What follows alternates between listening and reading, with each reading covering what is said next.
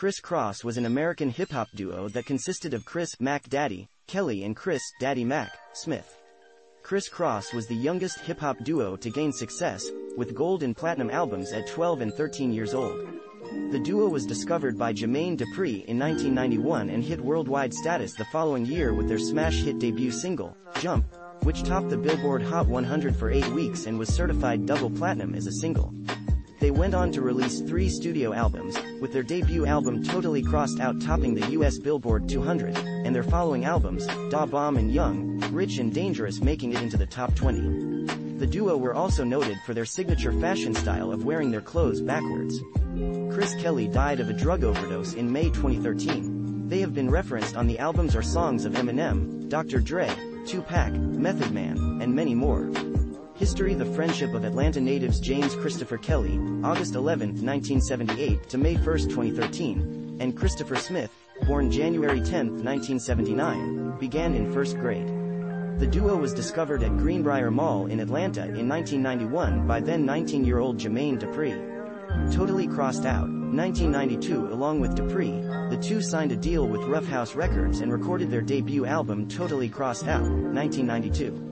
Entirely produced by Dupri, Totally Crossed Out was released March 31 that year and sold 4 million copies in the US. It included the hit single, Jump, which became the first rap song to top the Billboard Hot 100 for 8 weeks. The music videos from the album also experienced major success.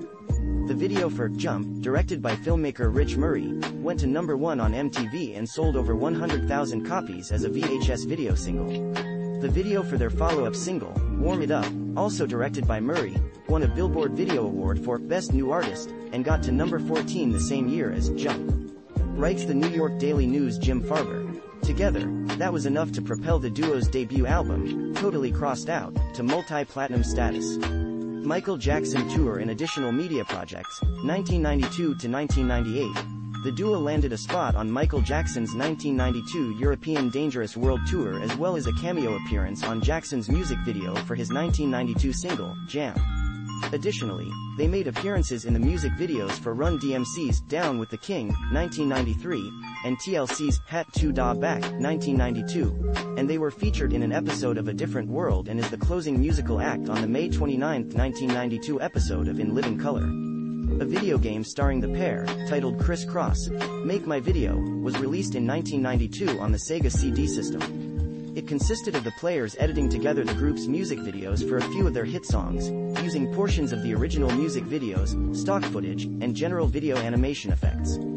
Players were prompted before each editing session to make sure to have certain footage compiled into the video. The game was released only in the United States to poor sales figures and dismal reviews. It was ranked 18th on Electronic Gaming Monthly's list of the 20 worst games of all time. Criss Cross made a cameo appearance in Ted Dem's film Who's the Man? 1993, which starred rapper Ed Lover and radio personality Dr. Dre of Yo! MTV Raps fame. Criss Cross were also part of the promotional campaign for Sprite in 1993, of which they recorded an exclusive rap, a promotional photoshoot and commercial for the brand.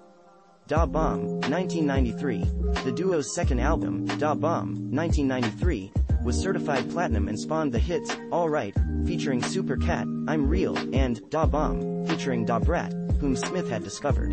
Most of their songs had been directed at rivals Da Youngstas, Illegal, and Another Bad Creation. Young, Rich and Dangerous, 1996, a third album, Young, Rich and Dangerous, was released in early 1996 and was certified gold. It spawned the two hits, Tonight's Tonight, and Live and Die for Hip Hop. Education: both members of Criss Cross went to Woodward Academy in College Park, Georgia. Kelly studied mix engineering, and founded C Connection Records. Smith studied marketing and business management and founded One Life Entertainment, Inc. Final show: Criss Cross' last performance was in their hometown at the Fox Theater for Sosa Def's 20th anniversary concert in 2013. Death of Chris Kelly on April 29, 2013. Chris Kelly was found unconscious in his Atlanta home and taken to the hospital. 2 days later, on May 1, he was pronounced dead around 5 p.m. on the South Campus of the Atlanta Medical Center. He was 34 years old. According to the police report documents, Kelly had been brought home to recover from his drug use, as he had done several times in the past. His uncle told police that Kelly had an extensive history of drug abuse. The following day, Dupree tweeted a letter to fans, in which he referred to Kelly as a son that I never had, and praised Kelly as an artist. Numerous other artists and fans publicly acknowledged Kelly's death, some citing Chris Cross or Kelly as their inspiration or their reason for entering the music industry. On July 1st, a toxicology report was released stating that Kelly died from a drug overdose. According to the Fulton County Medical Examiner Office, the toxicology screening showed that Kelly had a mixture of drugs in his system, including heroin and cocaine. Kelly is buried at the Westview Cemetery in Atlanta. Discography: studio albums, remix albums, compilation albums, singles. References: external links, Billboard magazine. Chris Cross, Chris, Mac Daddy, Kelly at Find a Grave.